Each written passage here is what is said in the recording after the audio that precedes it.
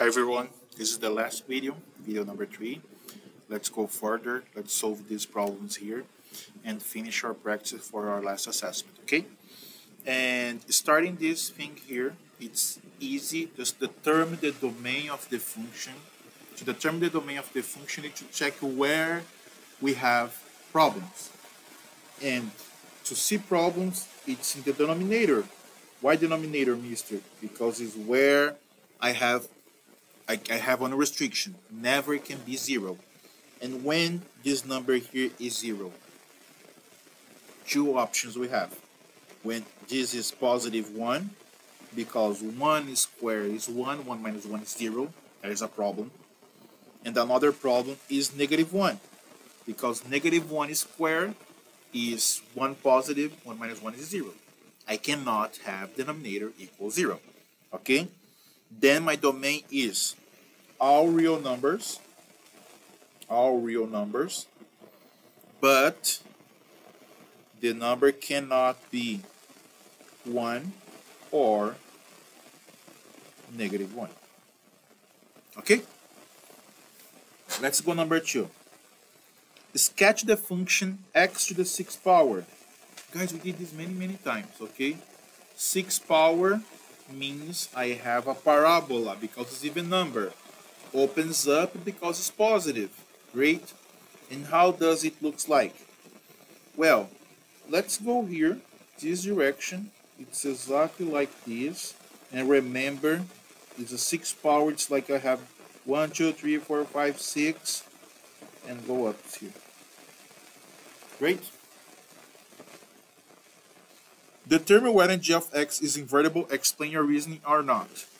Guys, remember the horizontal line test we did in the previous video? Yep. It passed the test? Nope. Is invertible? Nope. Not invertible. Why? Because not pass the horizontal line test. Horizontal line test, okay? Let's go number 3. Number 3 is algebraically determine if they are inverse. Okay, show your work. Guys, we did this before. It's just right. Y equals 3/4 x plus 2. Solve for x. Okay? Then let's solve for x here. Plus 2, opposite side minus 2. Y minus 2 equals 3/4 x. The opposite to 3/4 is multiplied by 4/3. Then it will be 4/3 y minus 2 times 4, 8 minus 8/3 equals x. Just switch position, x and y. This is like this. It's the same. Nope. Not the same, then they are not inverse. Okay, they are not inverse. As you see here, is totally different than my answer. Okay, number 4. Given p of x equals 2 to the x power and t of x is 3px plus 1 plus 7, describe the transformation. Guys, first thing here, this inside the parentheses plus 1. Remember I told in the previous video, when is x change is the opposite direction. Plus 1 and then 1 to the left. 1 unit left. Okay? This plus 7. Oh, this plus 7 is up and down. Then 7 units up. This is easy. This multiply by 3. Okay? Remember, it's a stretch or the opposite. Okay? Make it smaller. Look here. If I multiply by 3, the function is vertically stretched. Vertically stretched by factor 3. How do I check that? Put in calculator, Desmos, Math Papa, whatever you will see those change. But if you put in that in calculator, you have calculated the data of assessment, you can check that. Okay? If it's a stretch or a compress. Great? It's a vertically stretch, this one here. Okay? If it is multiplied by 3, will be inside there, like inside the parentheses, as you see, then will be a horizontal stretch. Okay? But let's go. B, write an x as an exponential function. It's just write this x plus 1 to the power of the thing. Then here is this t of x equals 3 times, because multiplied by 3. My p of x is 2 to the x power, but my x is not x anymore. Now it's x plus 1. Plus 1 plus 7. That's it. Okay, let's go next. Consider the function 16x to the third. Determine the domain and range. The domain is all real number. Don't have restriction here. All real number. Okay, no problem here. The domain and range both. I don't have problem here. They go both direction. Remember, it's like a third power function. Okay, no problem. Write the inverse function. We did this many times. Just solve for the opposite. When you solve for the opposite, or not solve here, it's just like y equals 16x to the third divided by 16 and solve this. You got the answer will be y equals a half third root x divided by 2. This is the inverse. Okay? And the domain and range for this inverse function. Do you see any problem here in denominator? No, no problem. And looks like if I put this in calculator, I can see both directions. Then domain and range also all real number. No problem. Number 6. The function here describes the transformation of this guy here. Guys, the main function is 3 to the x power. What is the change there? Is minus 1 to the power. X is minus 1. Remember, when x is the negative, is the opposite direction. Then 1 unit to the right. 1 unit right. Write the inverse. Again, just write as you know. And here is to start to use log. A, B, C, A, C, B. Okay? It's like y equals 3x to minus 1. A, B, C, A, C, B. Great. And just will be log 3x minus 1. Okay, x minus 1. That's the inverse. Okay, and y equals. The transformation of this guy here. Right now, as you see, the transformation of this guy here, this minus 1 here is outside. Then I go 1 unit down. 1 unit down.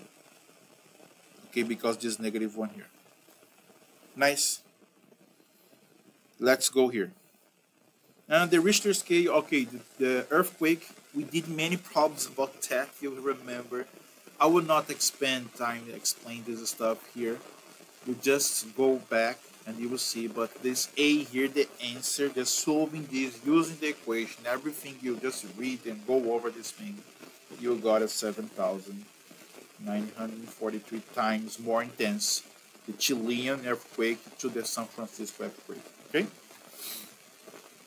And the Haitian earthquake is the same thing. Just compare the two equations. Just apply the equation. The intensity, you got it. You will see this thing here will be 8.48. Okay? 8.48. And let's go over here. Next one, number 8, will be end of topic review. The number 8, simple answer here. Log 4/5. Let's go here. Estimate log 4/5 to the nearest tenth place. Explain your reasoning. Let's solve here. The first one. To estimate, guys, I just taught you for calculator, alpha, window option 6, if I'm not unsure. Option 5 or 6, just check. But I think it's option, whatever, you just check. Okay, I don't remember now. But the log here, you just go log 4, 5, you see nearest tenth. Just will see use 1.1. Okay, this one here. Next one, number 9, is the same thing. A, B, C, A, C, B. Okay, 10n equals 10,000. I will not explain again. We did so many times this stuff here. You'll just be able to go over. Okay, just go on here. N equals 4, n equals 9, n equals -6, and n equals 3/2. Okay?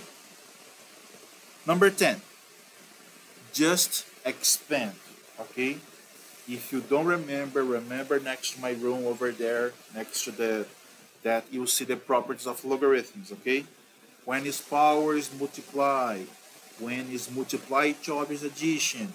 I would just write the answer key here. It's 2 log 4 x plus 5 log y plus log 4, okay? Log 4 z. That's it. This guy here, multiply, addition, divide, subtraction. Then would be log 2 plus 6 log a minus 3 log b. Here, this guy, multiply 55, then log 355 log, plus 2 log r. So remember to hear 3, base 3, plus log 3s plus 8 log t. D, also easy, is 3 ln a minus ln 2 minus 4 ln b. Oops, ln b. 11 is the opposite. Okay, you just write everything as one log. Will be log 2 x divided by y to the 4th. Here, ln a to the 10 power divided by 6b squared. Here is just 10 log x is x to the 10 power log parentheses. Oh yeah, because I have log x here, we just subtract 10 minus 4 will be 6, then x to the 6th power divided by 16. And here last one will be log 2 and x squared y third. 12. Solve each exponential equation. Round your answer to the nearest hundredth. Guys, we did many times this thing here. I will not solve, I will not show the steps. If you're just stuck, come to my room, whatever, just solve by log here. This first one here, x is approximately 3.71 nearest hundredth. And b here, x is approximately -1.55. 13, last one, road problem. Just read, solve the problem, apply in the equation. Just put this 7.5 in the t here in the equation. You will got it, the growth too. It will take approximately, oh, just write 500, and then here will be 500 equals 40 times 1.4t, and you will find t equals 7.5 years. Okay? 1,000 birds just equal 1,000, and t will be 9.6 years. Okay? And that's it. We finish. our video. If you have any question, please let me know. Okay, good luck in the assessment. Bye bye.